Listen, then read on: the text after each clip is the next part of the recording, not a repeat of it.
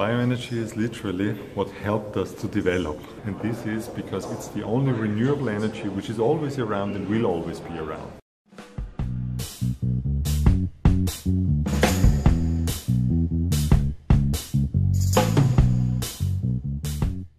So, I got an invitation to this conference about bioenergy in Europe.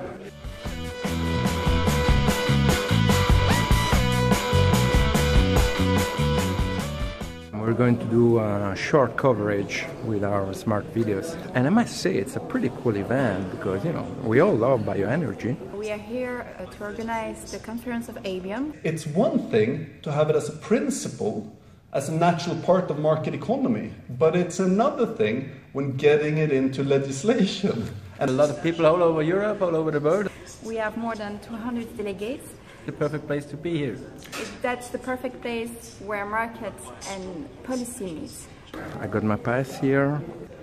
For me, two reasons to be here. This is the hotspot for learning about energy policy in Europe. We really would like to avoid a kind of I look close in the future policies. So we want to have a clear and established framework. We have organized a parallel workshop on torrefaction with our members. It's a gift for the participants that you can see here. It's EN Plus certified, A1, pellets for heating. To increase the number of jobs, Europe has to be the first actor in the renewables.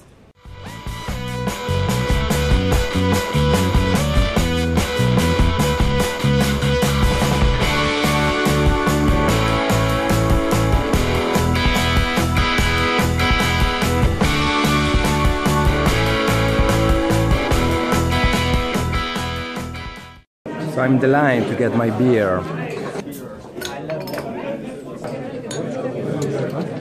And to talk a bit with these people about the conference.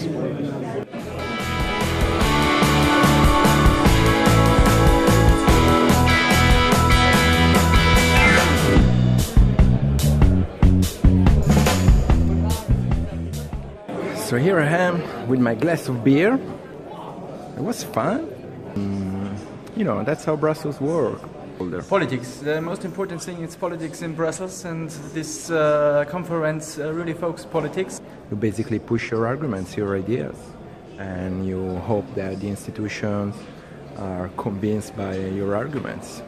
Networking. Networking is always the key in a conference. So I'm really happy to be here, and we have perfect speakers. The key decision makers, the people you need to develop businesses.